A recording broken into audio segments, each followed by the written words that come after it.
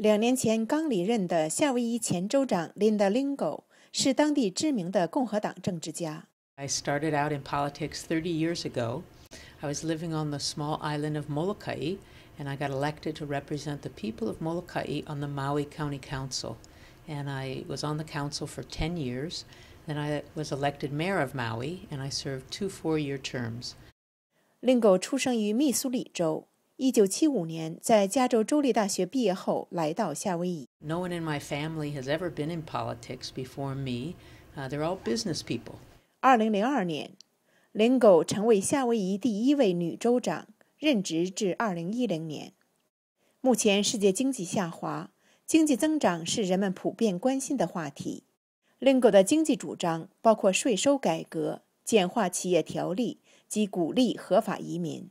The national government in Washington, D.C. can do a couple of important things to help the economy to remain strong, to get stronger over time.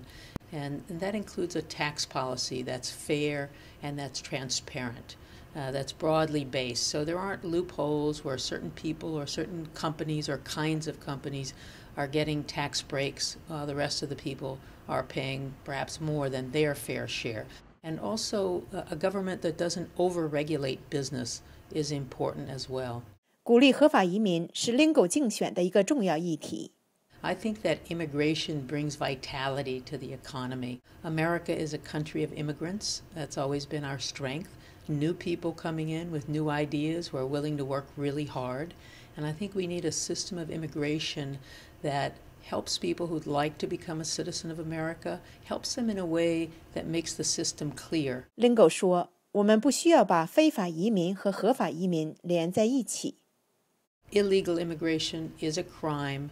We have to be very clear about that, while still encouraging people to come to America in a legal way, whether it's to study here, they come from another country but they want to attend an American university, or for family reunification, for business reasons, they want to start a job.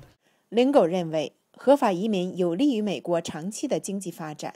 There was a study done last year by Mayor Michael Bloomberg in New York City, and he reviewed the top 400 companies in America.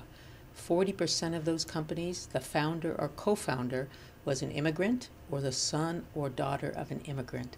We are a land of opportunity where people have an equal chance to excel, can really succeed in our country. 新唐人电视台夏威夷记者站报道。